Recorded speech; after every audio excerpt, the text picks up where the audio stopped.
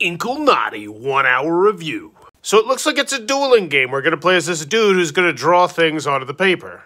And then manipulate them around the board. But someone else is going to be doing the same thing. And you're restricted by how much ink you have. But you can also get more ink around the board. What the hell is that? This is an Xbox game. Combat's got this really interesting system where you try and hit the number like an arcade game. My chow's about to go blah blah. Blah blah, none! Intermediate lessons next. Okay, I got stuck in the academy for like 10 minutes on one specific level with stupid snail, so I'm just going into the game. The hand goes so slow! Wow, it looks like there's tons to unlock. I thought I'd left the tutorial behind, but it just keeps coming! It seems like there's gonna be a lot of strategy in this game. This art style is just out of this world. After an hour, I barely feel like I've even scratched the surface on this one.